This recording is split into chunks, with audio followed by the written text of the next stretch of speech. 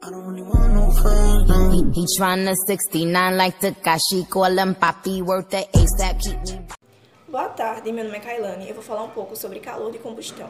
Calor de combustão ou entalpia de combustão de uma substância é a variação de entalpia, quantidade de calor liberada, verificada na combustão total de 1 mol de uma determinada substância, supondo-se no estado padrão todas as substâncias envolvidas nessa combustão. Segundo C, combustão é uma consequência seu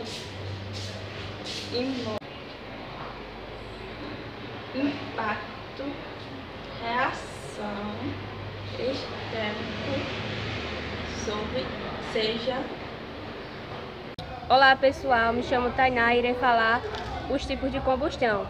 Tem a combustão combustível, comburente,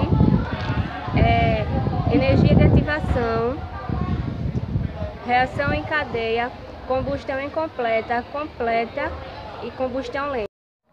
Ponto de combustão é a temperatura mínima necessária para que um combustível desprenda vapores ou gases combustível que, combinados com oxigênio do ar e contato com uma chama ou centelha. Durante a reação de combustão de hidrocarbonetos, a liberação de grandes quantidades de energia, principalmente sob a forma de calor. A queima, neste caso, é responsável pela formação de alguns subprodutos. Quais são eles? A resposta correta é a letra A: gás, carbono e água. Segunda pergunta. Grande parte de energia que consumimos em nossos fazeres diários advém de queima de matéria denominada combustível. Escolha entre a alternativa aquela que forma-se dos combustíveis obtidos a partir da destilação de petróleo.